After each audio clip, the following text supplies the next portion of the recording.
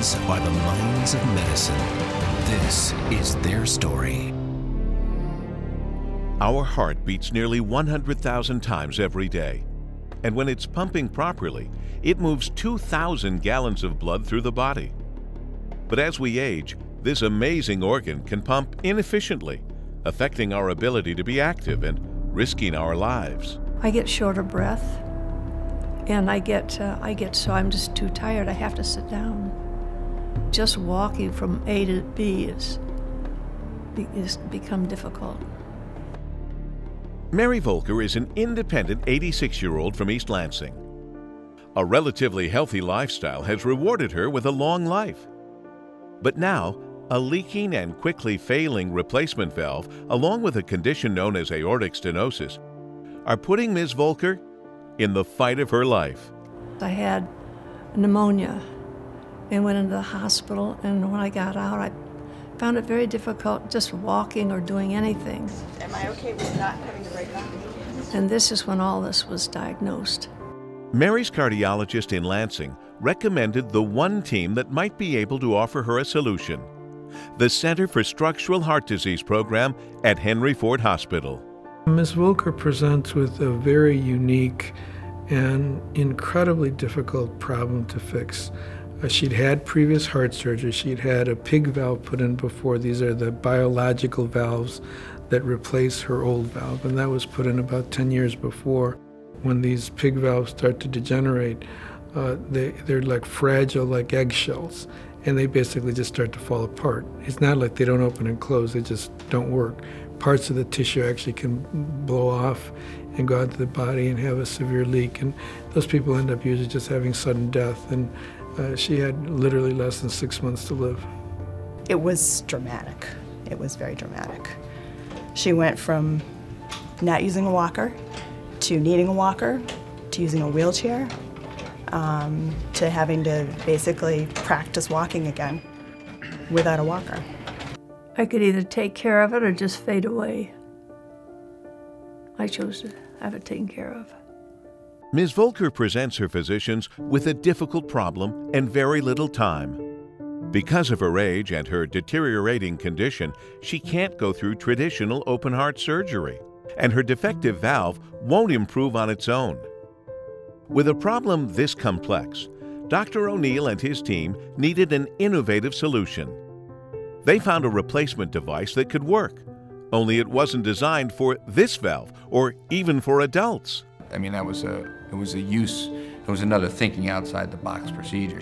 There isn't a big enough aortic valve for her. I mean, that's why we went outside the box and said, let's put this one not typically used in that location. We knew that this valve was available in the U.S. for pediatric use, and it was a small valve because it's put in children and teenagers. And it's really a unique shape. The valve itself is actually just marvelous. We realized that the same size could fit to her, and so then that's when we started the process of trying to discuss with Medtronic and with the FDA to get us permission. After requesting permission from the manufacturer to use the device for a compassionate use, the team must wait for the manufacturer and the hospital's internal review board to approve the procedure. To make sure the device is completely safe for Ms. Volker, this step took months of waiting. Now, with little time left and a deteriorating condition, she meets with Dr. O'Neill and his team.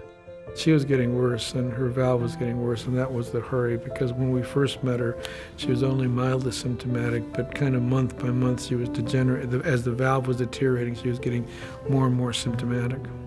I think something was wrong with me if I weren't a little bit concerned, but the alternatives are worse.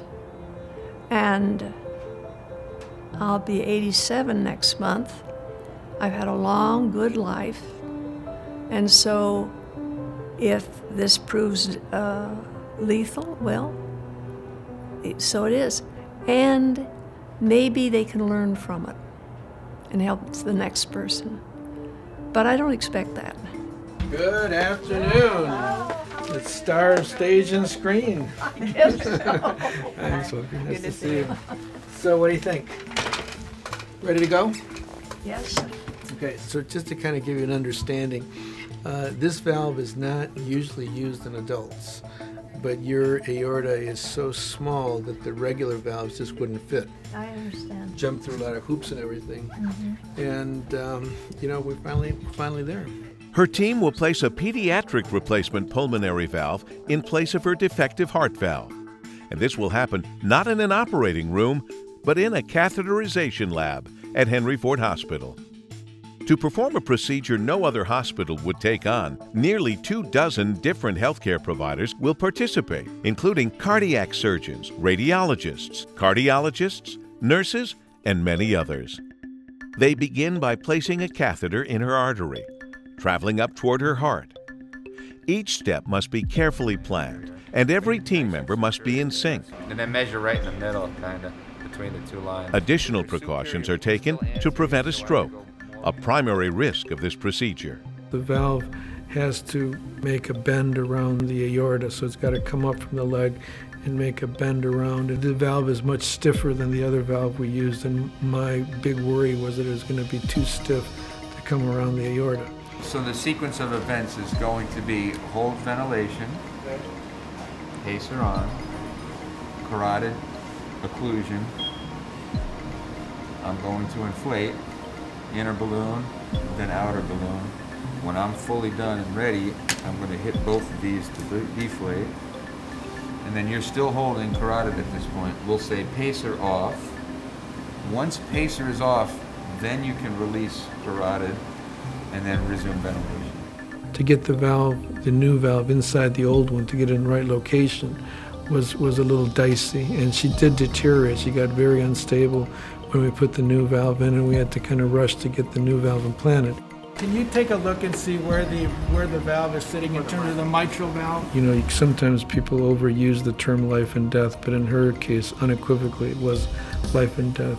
Once they get the replacement valve near the old valve, Here we go. There we go. they force the heart to stop pumping and open it in place. Miss the proper positioning, and Miss Volker could die. Let go. Back up pacer. Resume backup pacer to 80 and resume ventilation. There we go. And now let's work on pressure here. 20 for 30 is ready.